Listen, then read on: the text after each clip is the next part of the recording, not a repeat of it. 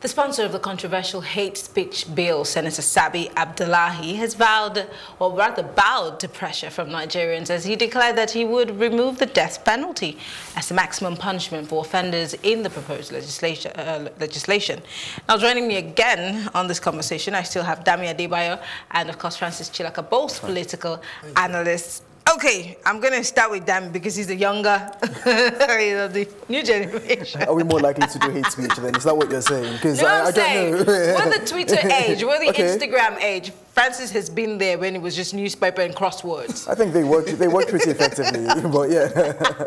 Anyway, but the idea that we need a hate speech bill when we already have certain things in the Constitution that almost are alike, that can deal with the issue, is where my problem is. Why do we even need this? Taking out this death penalty, does it make it fly better or, no. or what? Well, at least let's start with the point that, the death penalty is not a deterrent for any crime. At least I think, history has proved that. Even for us as a nation on a national, state level, I mean, the death penalty has been pronounced for kidnappers, and I've not seen kidnapping, go down in states where we heard that for rapists too. As well. And, so a lot of the time that, this is usually, playing to the gallery, gavel banging. But again, we have a problem with the Senate as well. We have a high churn rate as well. We don't have a lot of experienced legislators as well. You have, there's a time, I think it was 2011, we had 75%. 2007, sorry. The guys that opposed Obasanjo's third term bill. And you had 75% of them out as well. So essentially, you have people coming into the Senate to wait to go and run for governor as well. So unfortunately, the quality of the leaders in the Senate is unfortunately, so we're going to get people that would come out and do these things that, they have no intention or idea of saying how they follow it through as well. And I remember reading his justifications for why he decided to do the bill, and how the fact that it was the chance to cause destabilization in the country. And I was going to talk about the fact that, this man's from a northern state as well, that, a lot of states have Sharia law imposed as well, which frankly as well, the rigmarole to juxtapose that against the Constitution is something that has been long running. And, there are pressing issues. I keep asking one question. I've asked it on social media, I've asked it on the show, I've asked it on the news. Can somebody tell me what tweet, what statement made people take up arms, like in the case of Rwanda, and killed a whole generation, or killed people from some village because of a hate? I want to know, in Nigeria, has there been any? No, Nigerians will value ourselves. What is the premise? Because he said, if you have lost family, if you've lost loved ones because of a hate speech, and I'm thinking to myself, no, I haven't. I haven't heard of any in Nigeria. So where are you coming from, sir? I think we need to ask the senator some questions, and I'm going to ask him one.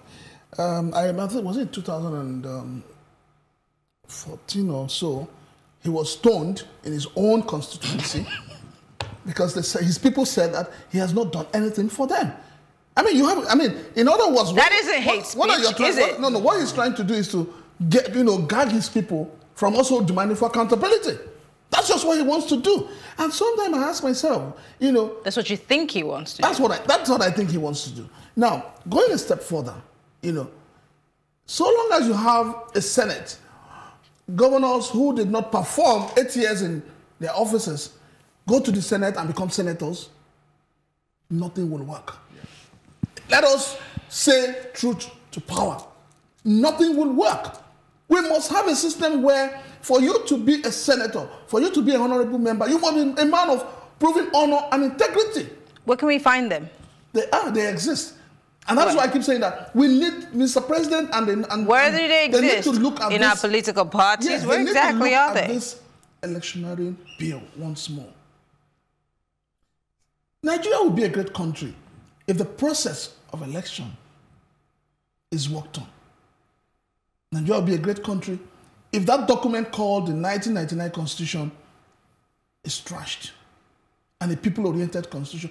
You see, a constitution that does not allow you to recall a senator or a honorable member. It makes it almost impossible. It simply means that you've given the person so much power, and that's the problem. So once they are there, they feel you can't do anything. But there is a process for recall in Nigeria. I know, but let's not make it sound like it's not It's non-existent. It is there. No, when you have something that you and if we're cannot determined, implement, no it matter does not how exist. rigorous it is, I'm sure we can get it, can't we?